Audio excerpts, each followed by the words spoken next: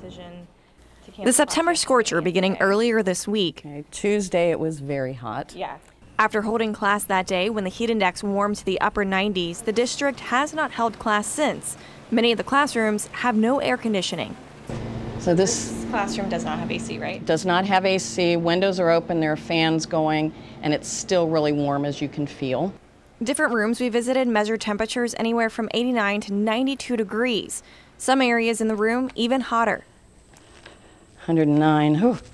It brings a new definition to hangry, not It does. hungry and angry. You get hot and angry. That's a good analogy. Yeah. The decision to close is one made day by day, according to Superintendent No, and they are brainstorming to figure out other solutions. Instead of closing, we'd like to be open in the morning, but many of our families work, and so if you try to take kids home midday, there's nobody home to meet these kindergartners. While school officials are figuring out what to do moving forward, not every parent feels canceling is the best option. I just think it's kind of unusual and kind of out of sorts, really, just because that's not something that I was used to growing up. Aru also brings up the difficulties it poses to other parents.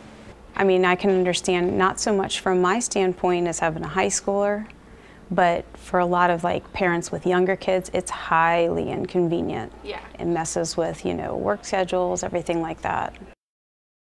Now, Superintendent No tells me that by and large, a lot of the parents reaching out to her are happy with the decision to close schools down with the high heat and plus, of course, no air conditioning. Now, as far as tomorrow is concerned, no class again tomorrow. And as far as those makeup days, so far they're not in a situation where any days need to be made up. But of course, winter is just around the corner, so that could change in the future. For now, live in Mount Auburn, Allison Rogers, WLWT News 5.